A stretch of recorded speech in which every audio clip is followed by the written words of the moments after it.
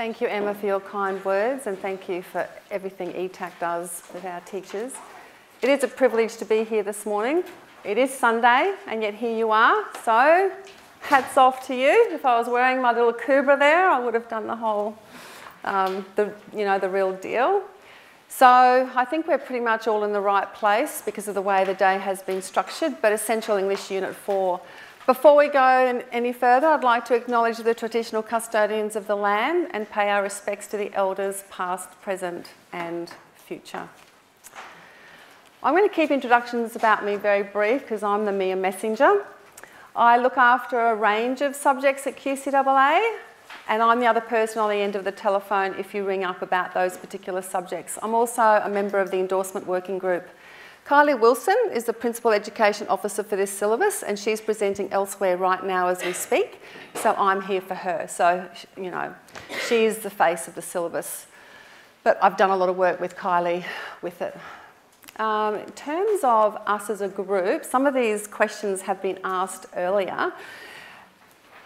So I'm not going to ask them, not all of these, but when I do come to a question that I would like some information on, if you wouldn't mind just raising your hand. I know from previously that a lot of us teach English communication, and that was the case when I was here in May. This question, who has designed Unit 1 and Unit 2? Okay, thank you. No judgment. It just helps me ground my message. Who can see the Essential English syllabus working in their context? Okay. All right, who's not sure yet? That's interesting, and that's absolutely fine too. This is part of the process. Who's been to an Essential PD workshop? All right, yes, so most of us, so you have an understanding. And who's excited about implementing this syllabus? Okay. A lot of us are very excited, some unsure, and that's part of the journey. So here we are. Essentially, we're climbing the cliff of the new. That's how I see it. That's actually my son, so I'm not bothered by copyright. But really, I think over the last 12 months, having an eye on what's happening in the state and talking to lots of teachers, it's been a huge swath of emotions: anticipation, frustration, anger, excitement, and anticipation, apprehensive, all those things. And yet here we are. We're almost at the top to climb out of the lip. And 2019 really is only a few months away, so we're very, very close now. In terms of learning goals for this really short session, it's about the syllabus document. That's the go-to place for everything we do at QCAA, pretty much, and the handbook. Because there is all our information about curriculum assessment and supporting practice, and there are lots of really good examples in that syllabus. Just as I did last time, I'm going to mention quality assurance very briefly because that seems to be the source of most anxiety across the state. And that's probably because it's beyond our control, it's beyond the school level. There are requirements that we need to meet, and things are changing across the state. But just to mention that quality assurance is happening in Units 1 and 2. Schools have been crying out for it. What it exactly looks like, we're not sure yet. In Units 3 and 4, there will be endorsement and applied meetings. So there is quality assurance. In terms of classroom considerations, what that really means is that we need to have a high level of assessment literacy. We need to really understand those objectives in great detail. And for the first time ever, Queensland teachers are going to be governed by certain dates that are set for us all. So that's new as well. In terms of endorsement, very, very quickly, schools develop their assessment. Is there an echo? Yeah, there is. Is that problematic for the recording? Is it annoying anyone? It will come to a road. Okay. Okay, so assessment is done using the QCAA provided template. We've had a lot of positive feedback about that. And schools will be using the QCAA provided resources. So there's a lot on the school portal and there is more coming as well. Of course, do not forget your own internal school moderation processes before you submit anything to endorsement. That's a really important part of it as well. So schools submit their assessment for review through the portal. Everything happens through the endorsement application. And when I say school, I really mean the principal's delegate. What happens then? The instrument will be looked at, reviewed by 2 people. So that's 2 objective gazes cast over your instrument, and a decision will be made. And again, that will be communicated through the portal. If you don't happen to have your assessment instrument endorsed the first time, it's not the end of the world. You are able to have a consultation with the lead endorser. In terms of timeframes, those deadlines I was talking about just before, in term 3, the first assessment instrument is due in the endorsement application, term 3 2019, so that's less than 12 months away. And the final 2 assessment instruments, this is for Essential English, are due in term 1, 2020. Now, when I say term 1, I mean week 1, term 1. So a lot of schools, obviously, are going to make sure their assessments are written, signed off on, moderated, before the end of the year, the previous year in which they're due. So for the first one, it'll be the end of 2019. But support is available. There's a lot of stuff on the portal, and I know teachers are avidly accessing them because they're calling us to talk through their ideas and that sort of thing. And while we are climbing the cliff of the new, it really is not meant to be a solitary journey, and it's not meant to be terrifying. And that's what our job is at QCAA, it's to support you. In terms of understanding the essence of a syllabus document, it's a good idea just sometimes to dip into the rationale. And I've taken a few key quotes that I think really capture it. Is everyone able to read that? I'll give you a moment just to read it.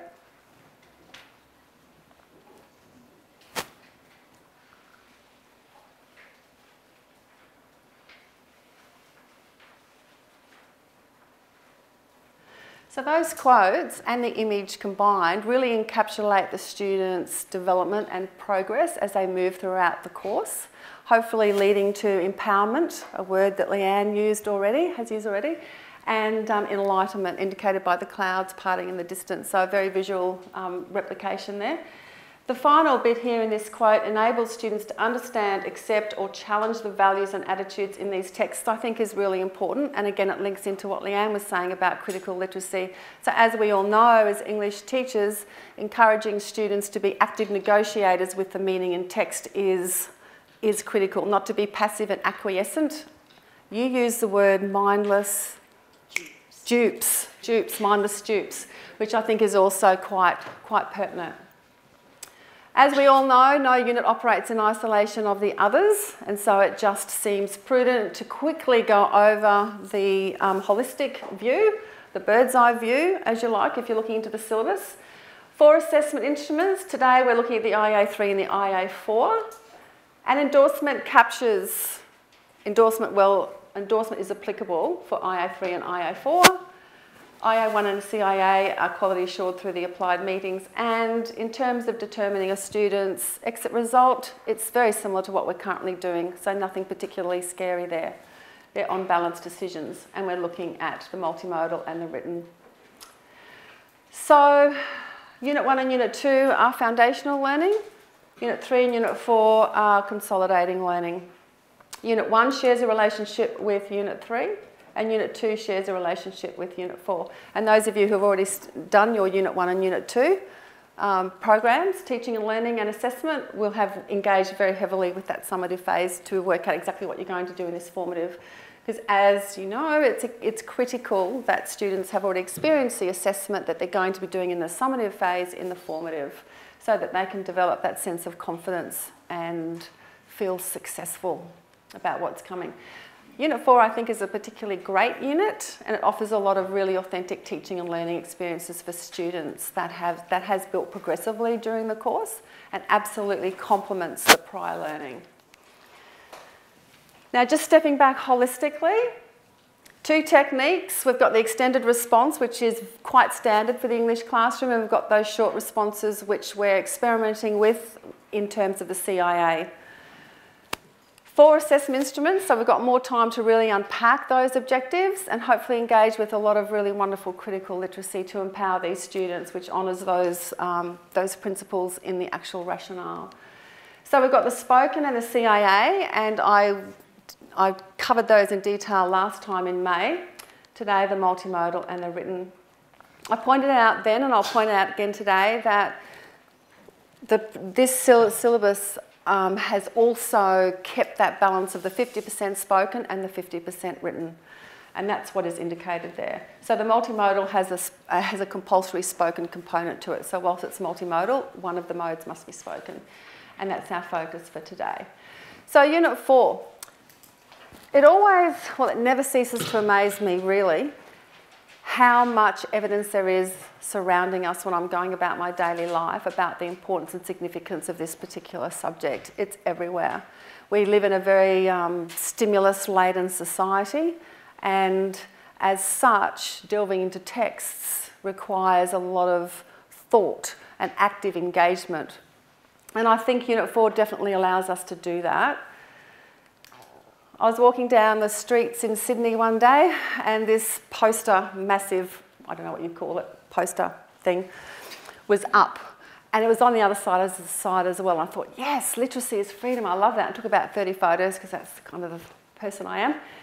And thought, that's the syllabus. It's all the syllabuses in the English suite, but it's absolutely, definitely in the essential syllabus. And we do that through Objective 9, where we assess language features, which is spelling, grammar and punctuation. We also do we assess critical literacy in Objectives 3, 4 and 5. We know that there are lots of types of literacy, as Leanne also mentioned, and so things like even students understanding genres and their purpose and intention is assessed in Objective 1. So this is really certainly scattered throughout the entire syllabus.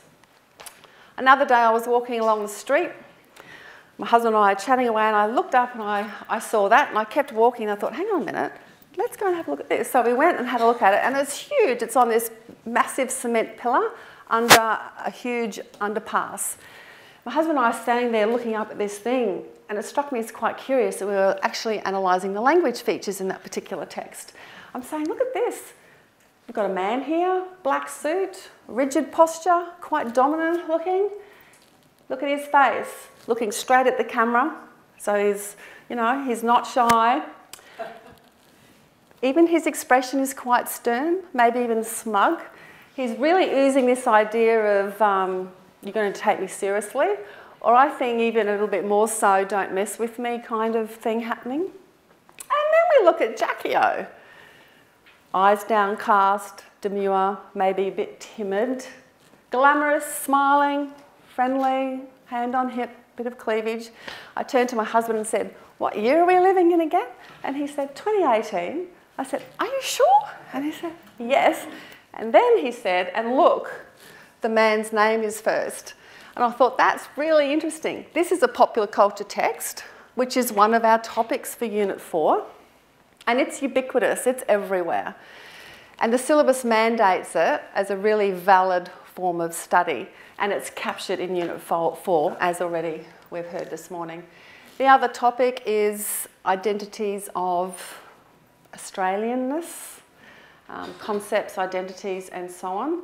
And that's really important because students need to think about representations of Australianness in text as well as those in Australian texts.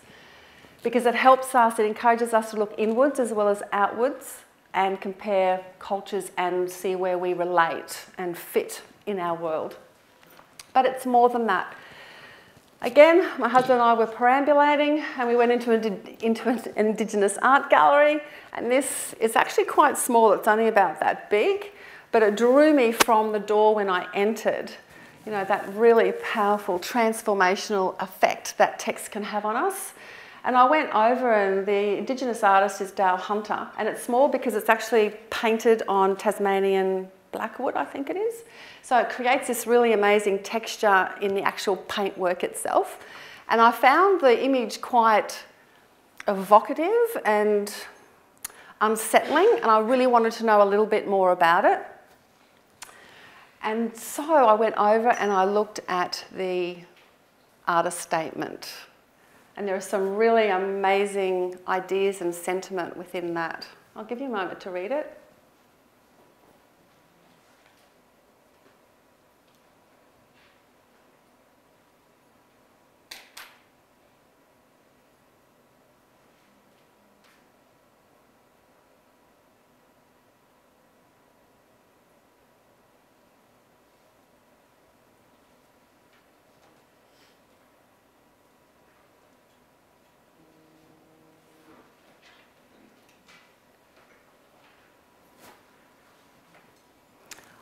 I found the boy's eyes really quite compelling, and I actually felt a little bit ignorant too when I walked in and had a look at the artist statement. I thought, wow, and I really wanted to buy it.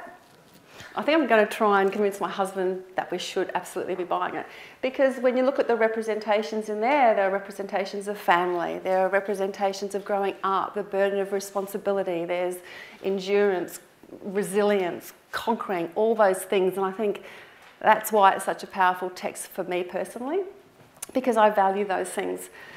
But when we look at this particular section here, that is perfect for Objective 5 in our syllabus. There's a very concrete link between examining a text like this with our students in the classroom and what they need to actually be able to demonstrate in the assessment space. This is a huge Indigenous artwork that my husband and I bought. It's really very large.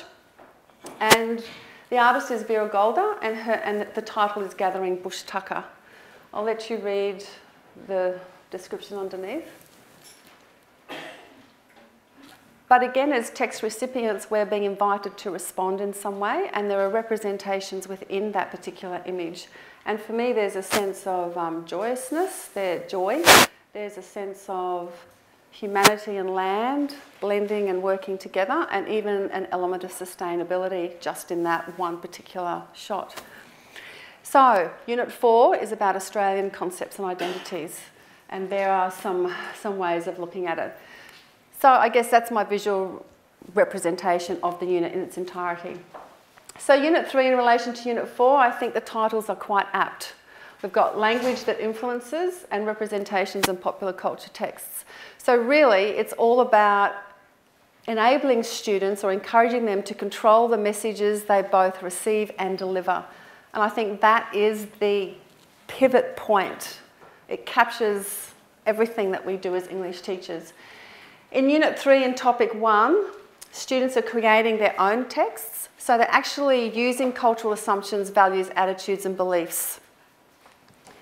In Topic 2, for Unit 3, they're responding to texts. That means they're explaining those cultural attitudes, assumptions, values and beliefs, which is one of our objectives, and they're explaining language features in that text, which is another objective.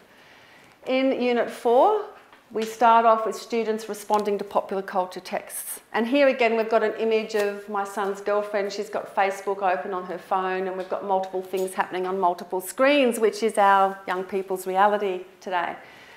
In the background, we've got Black Mirror. So Black Mirror does have representations of technology and how it's very dangerous. It's represented as being hazardous.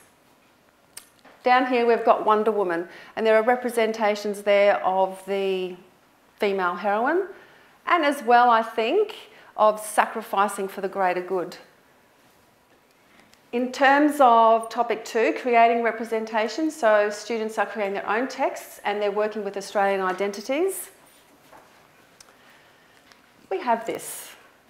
And I see a billboard driving to work every single day, and it changes, it flips over, and I saw a new one today, and the new one was Girt by Sea in that red bit. That's the national anthem. I'm going, oh wow, this is cool. But the thing about that representation of Australianness, I think, is that it gives off this idea that we're lackadaisical, easygoing, happy-go-lucky, which might resonate with some Australians, but maybe not with everyone. There are some people who think that it doesn't actually represent themselves accurately because they're quite polished and sophisticated, and they don't actually go around dropping their G's all the time. So just in such a simple thing. And I don't know if you've seen these jars. You can argue with your students about whether Vegemite jars are a popular culture artefact or not, or fit that definition. But on this one, it's pretty amazing. You've got images of the surf, and you've got some great surf person. I'm assuming he's great. It's Mitch Rebs, and he says, tastes like the ocean, the surf, and the road trips. This one has a little bit of Indigenous art on the label, and they're really beautiful. And on the lid, it's got a picture of an Indigenous Australian, and it's Claudia Midanathi, I think, and she's saying, tastes like family's island home, Kayardild language, colours, and remarkable history. I think that's really, really interesting stuff that we're working with.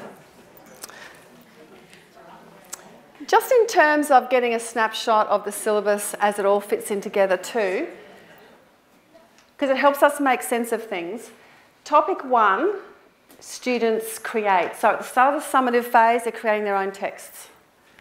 And they're ending that summative phase by creating their own texts. In the middle, students are responding. So they're explaining other people's texts. And there's reason for having them close side by side. We know that all students in every English classroom sometimes will often find it difficult to analyse text and to get into those representations and see what the text is inviting us to believe. But having them side by side, I think, in the middle is quite beneficial, especially for students in Essential English, because the skills will be quite fresh in their minds when they're moving across. So topic 1 we've talked about. Topic 2 we've talked about. What are the classroom considerations? So the classroom considerations are that we need to choose popular culture texts, and we need to choose texts that allow students to work with this idea of representing Australian identities, places, events and concepts. The other classroom consideration is that 50% of the unit is critical literacy, essentially, through those objectives, 3, 4 and 5, and a couple of the other ones as well, which is quite different to the English communication syllabus. Now, the syllabus has some prescription to it, as you're well aware, but there's a lot of flexibility within that prescription. It's important to note that schools make those decisions about text, and that's absolutely as it should be, and that they should reflect the interests and needs of students. That is absolutely not new to us, and nor is this. That Unit 4 must have a focus on Australian texts, and it could include texts by Aboriginal writers and Torres Strait Island writers. So that might be the ideal place to put it. You don't only have to put those texts there, you can scatter them throughout, hopefully people will. But basically, across the 2 units, 1 complete text, and you can see the list there. Media texts, lots of those, and 1 Australian text. But again, we're focusing and we're zeroing in on Unit 4. A lot of these media texts, as you will know, have been done in depth in Unit 3 with the CIA and their study on media texts. Doesn't mean you can't bring them into Unit 4.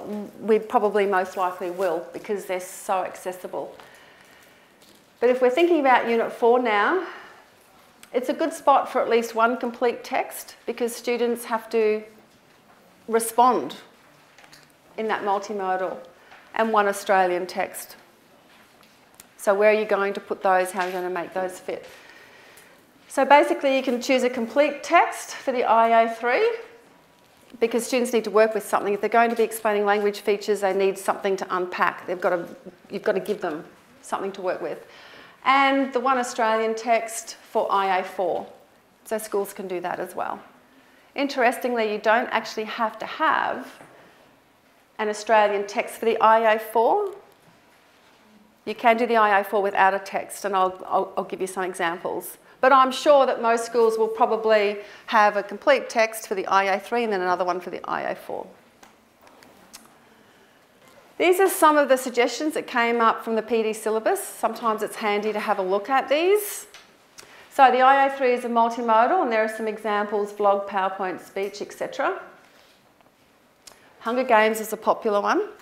So students could do a vlog explaining representations. You'll note throughout this list that I've used explaining representations in most of them because that's the syllabus language that's focusing us in on the cognitions and the subject matter. Musical lyrics, which is very popular. I was talking to a teacher here before, and that was what her students mostly chose when they were given a text type to analyse. Spoken social commentary explaining their appropriateness for a particular audience. The Bachelor. Around my 21-year-old son is watching The Bachelor. Like, I wouldn't really surprised me, but obviously gets you in. Black Mirror. See, there's some of the genre choices. Actually, I'm interested in what you're talking about this morning in terms of the new text types that are emerging. Like this sort of thing, animated videos, how fantastic. And e-posters, there's so much exciting stuff we can do. Marvel Comics. Avatar is an interesting one. A PowerPoint speech explaining representations of difference. We know teenagers grapple with that. They're trying to find themselves, their sense of self, who they are, their place in the world. So that could be quite good.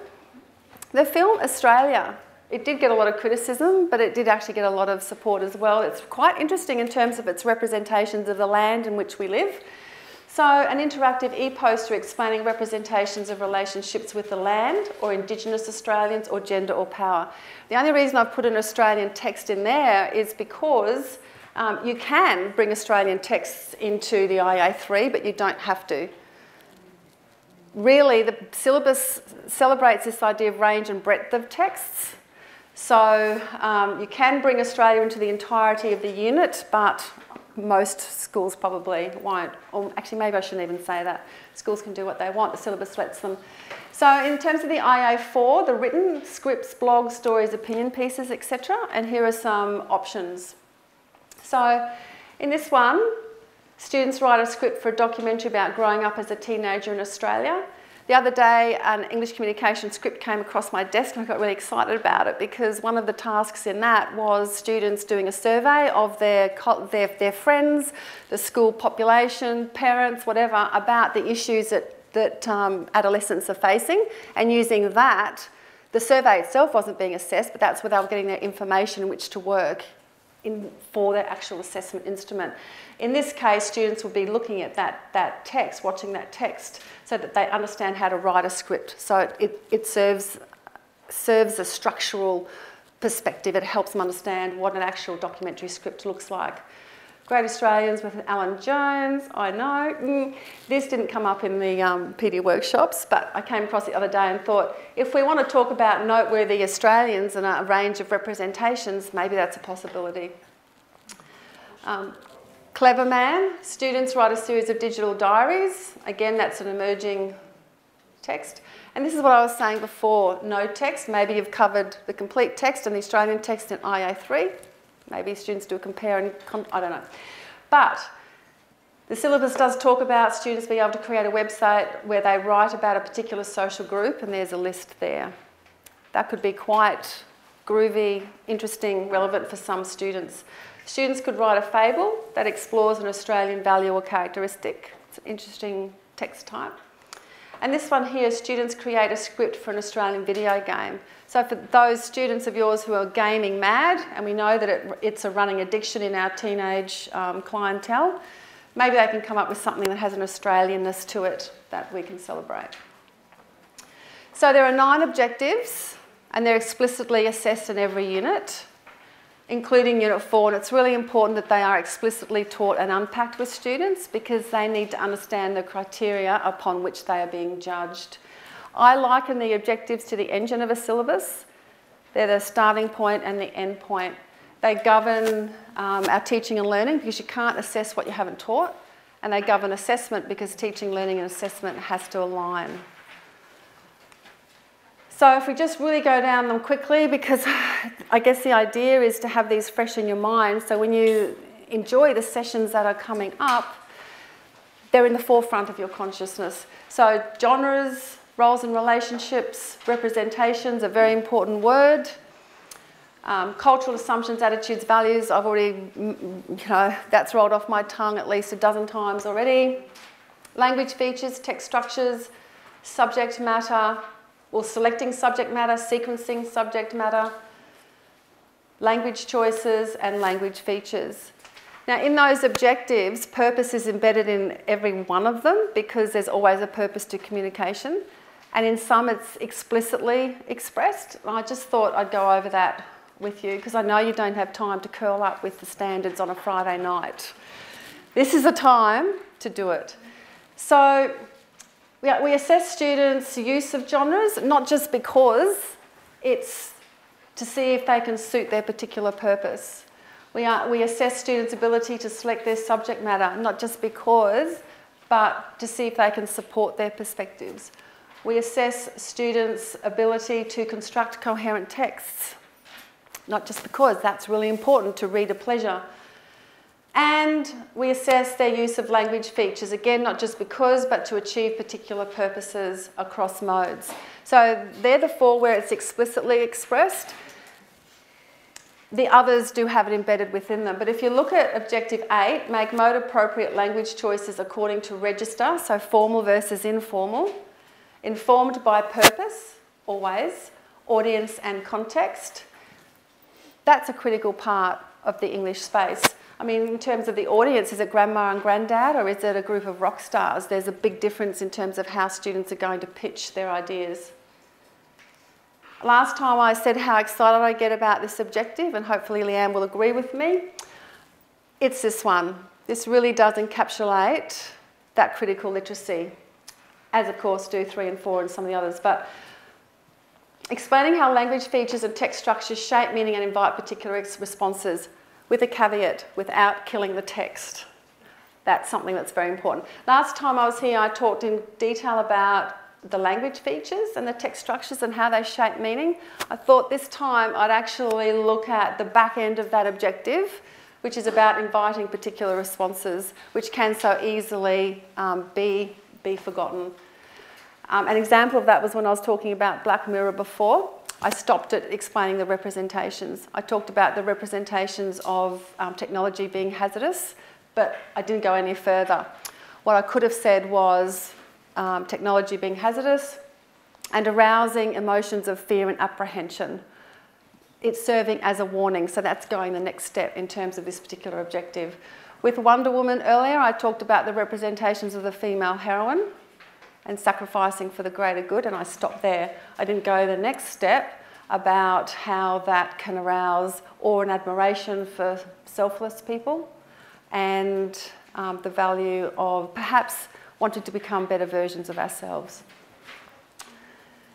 Again, my husband and I were perambulating, and really for me, Objective 5 sums up this really nicely. How do texts invite us to think and feel? This is an art sculpture in Sydney in the Domain. It's very close to the CBD and it's called The Vale of Trees. And in these panes of glass, there's poetry embedded within the panes. So it's a really nice Latin natural landscape and setting to really ponder the poet's invitations and whether you actually accept them or reject them. It's that time to really wrestle with the ideas within them. And here we have Judith Wright, who has been coined the conscience of a nation. So trees were their thoughts, peppermint gum, black, salty, white, tea tree hung over creeks. There was a country that spoke in the language of leaves. So students might be able to pick out the alliteration and language of leaves, and they might be able to talk about the representations of Australian forest being speckled with colours. You've got peppermint, green and black and white, and they might stop there. But wouldn't it be wonderful if our students could go that next step and come up with something like the poets are inviting us, so in addition to being able to talk about those representations, talk about the way we're invited to ponder the beauty of the natural Australian bush and feel sorrow at something precious as being lost, which is captured here in There Was a Country, and that whispering effect that comes through in that last line. So again, when I think of inviting audience responses, I think rightly or wrongly about emotional responses. So getting students to make those connections, I think, is very powerful. That's transformational. And that's also validating their own personal responses to text, which they're allowed, obviously, as we all know, to have. This one is Les Murray, and he says, new trees step out of old. So we've got personification there. lemon and ochre. Interestingly, there's a lot of colours that both poets are using. Lemon and ochre splitting out of grey everywhere in the gum forest. In there for miles, shade track and ironbark slopes. Depth casually beginning all around at a little distance. Sky sifting and always a hint of smoke in the light. You can never reach the heart of the gum forest. So our students might be able to come up with representations again of colour and greyness being represented as a mist of grey. But wouldn't it be nice if they could talk about how we're being invited to marvel at the magical colours and regeneration of the gum forest as well as, or to talk about feelings of awe, being provoked or invited to feel awe for its uniqueness and eternal light qualities. So that's the back end of that objective 5. Now when it comes to standing back and looking at the unit holistically, you can see straight away that IA3 is a responding task, which is our multimodal, and you know that because objective 5 is being assessed. You can see that the IA4 is not assessing objective 5, and that's because it's a creating text. Students are crafting their own version of truth in terms of Australianness, because that's the topic that they're working with. I've colour-coded it to make it a little bit easier. Here you can see the yellow dots and the cognition of explain. In the IA4 you can see pink, and here you've got the different cognitions, which is construct. So we need to know what explain means, and we need to really unpack it very, very deeply with students. If you want your assessment instrument to be endorsed, it needs to have the cognition of explain in there, preferably really high up in the task. We know that our students are minimalists when it comes to reading, so making them really lean is really important. On the other hand, if you're looking at the IA4, you can see the cognitions of construct and use. They would be the cognitive verbs that you would have very clearly stated in your task sheet. And or the word create. In that previous slide earlier, I was talking about creating and responding. That's the language that's come across from the Australian curriculum, so you get a really nice bridging between the two periods of schooling. Now, we get this question a bit. What is multimodal? What does that actually mean? And we've given you a definition, and that's what I was saying before. Multimodal, in this case, not in every case, because multimodal has a whole lot of other meanings attached to it. Students must be speaking in some form. It can be live or pre-recorded example of speech. And it's quite prudent just to mention the conditions, because I've had a lot of conversations with teachers who are quite concerned about the length being so much greater in the Essential English syllabus compared to the English Communication syllabus. But I just want to point out that where Essential English says 4 to 6 minutes and English Communication says 3 to 5, there's overlap. So students can stop at 5 minutes in English Communication and they can stop at 5 minutes in Essential English. With the word counts, it's the same thing. So in Essential English, 500 to 800 words instead of the 250 to 600. So in English Communication, students can stop at 600. They can also stop at 600 in the Essential English syllabus. You just need to make sure that your scope and scale is appropriate for your task so that students can do what they need to do within those particular conditions. Now, just to give you a break from listening to me for a moment, just a really short interlude, keeping in mind the multimodal A3, that definition of explain, and objective 5, and there it is there, with the focus of inviting particular responses, just take a moment to share with someone a text that you're considering using, or share some ideas about a text that is accessible for our group of students that will be likely doing Essential English, and allows them to explain particular audience responses. So I'll give you a couple of minutes.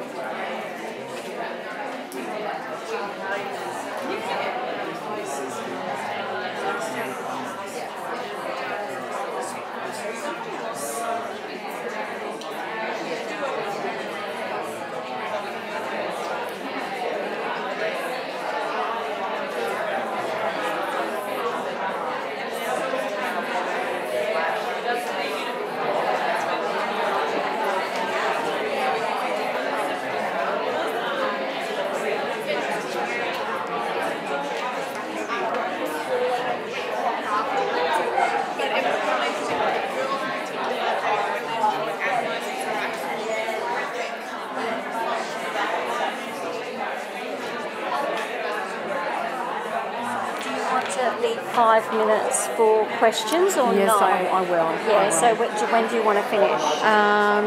What time am I due to finish? Well, 10 to. 10 to? Officially, but Yeah. you know, Is what's that comfortable. Is that the 45-minute mark or is that the hour? 10 to is the hour mark. Okay. So if you just wave to me at around. But is that okay 2:45. with you? Going to be finished? Yeah. I should be. I think the air conditioning's gone off. Yeah, actually it's pretty stuffy, isn't It's it? quite steamy Thank down you the for back. mentioning That's that because all I'm starting to. Yeah, we were aspire. down there, we're like, I really think it's switched off. Yeah, thank you. Yeah.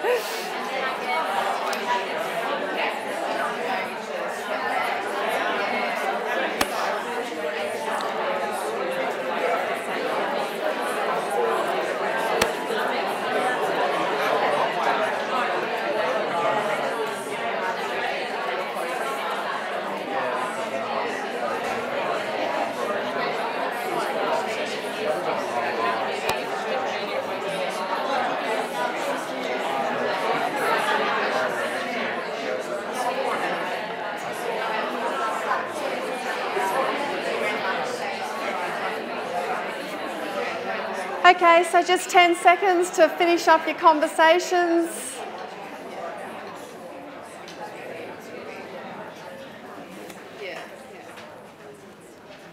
You're a very attentive group. That was lovely. Thank you. So lock those thoughts that you've already had in. You'll have lots of opportunities to develop them further, I'm sure, during the day. Has anyone seen this cognitive verb toolkit on the portal?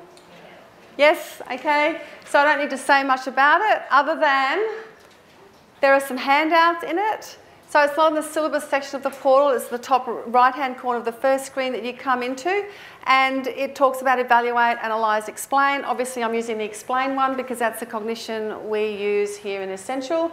It gives you a handout with the categories of the cognitive verbs. We know that explain is lower down the hierarchy than analyse and evaluate. And we know we assess, explain in Essential English, but that doesn't mean students don't evaluate in the teaching and learning and that they don't evaluate, and analyse in the teaching and learning. If students are capable of doing it, then we're not going to stop them. The clarity here is that we don't assess them on it. So if they can do it, that's great because differentiation is widely recognised as a valid form of pedagogical practice. So we're not going to stop them, but it's just a matter of what we assess.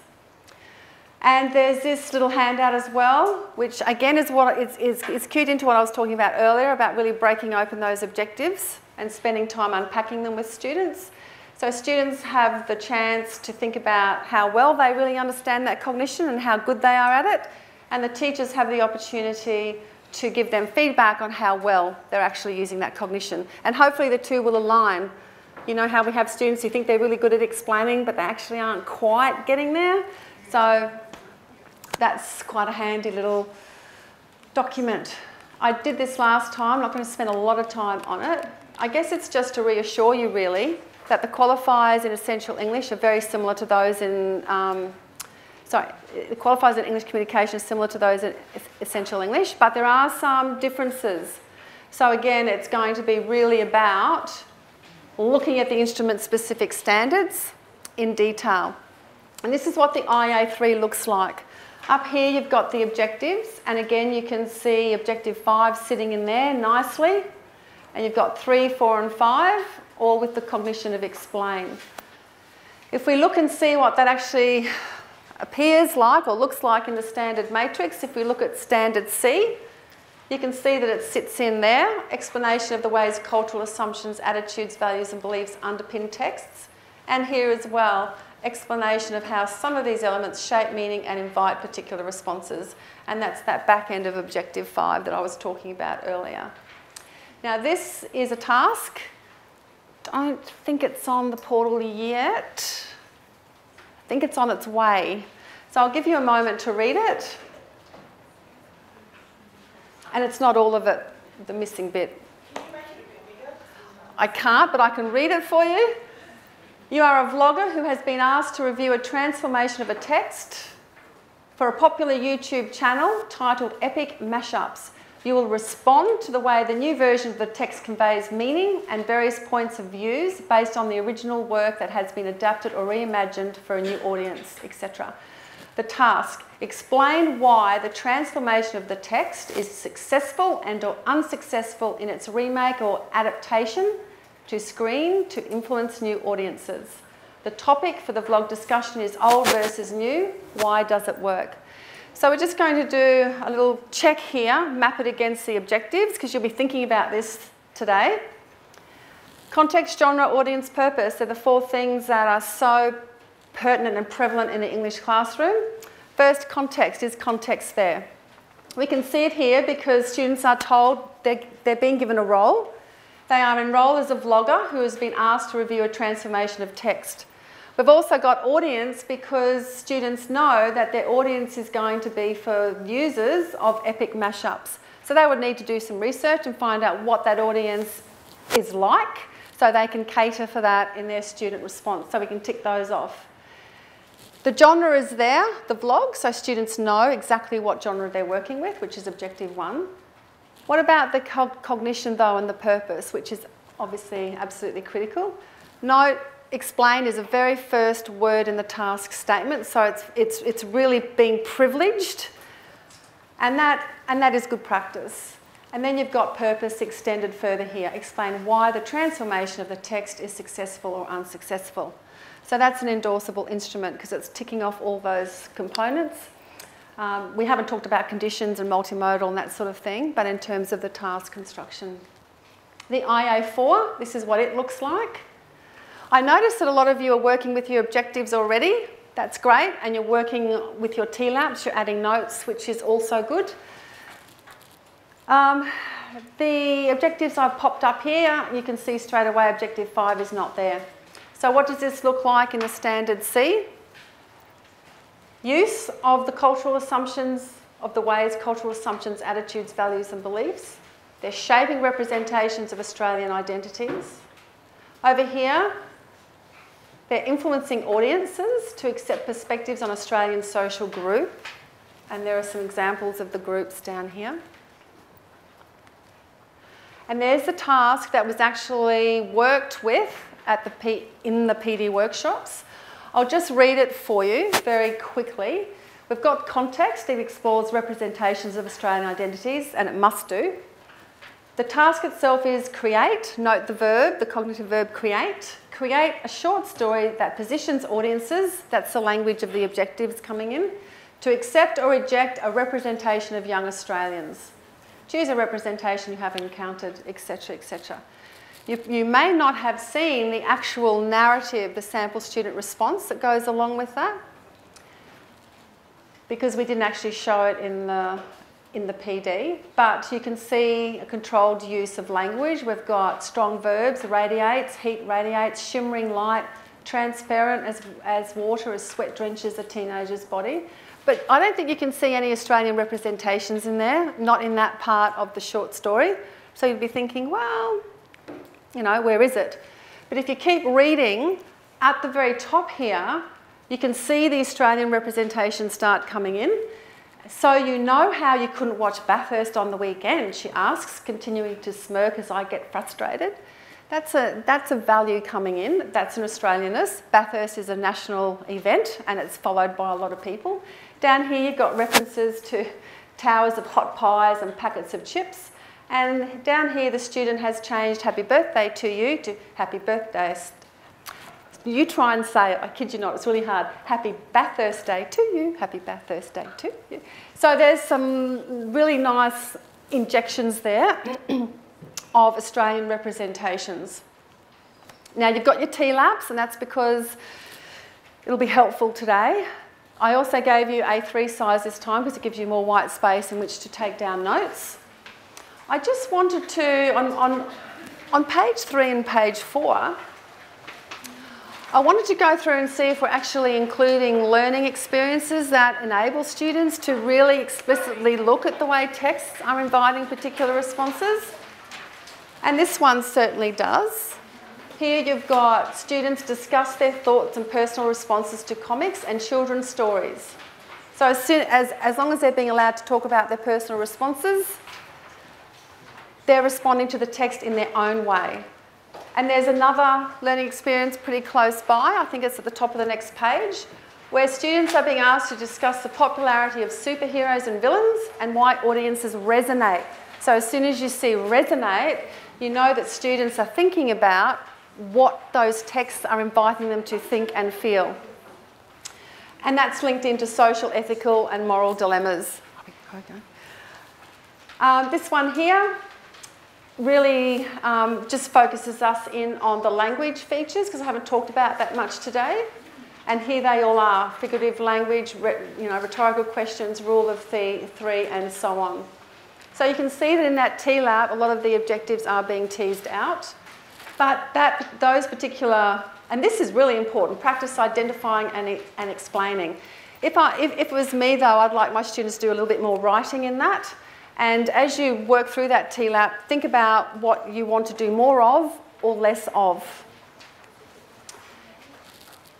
This one here, so the first half of the TLAB is topic 1, the second half is topic 2. And again, I thought we'd just do a really quick mapping activity against the objectives. Because as I said before, you can't assess it or you shouldn't be assessing it if you haven't taught it.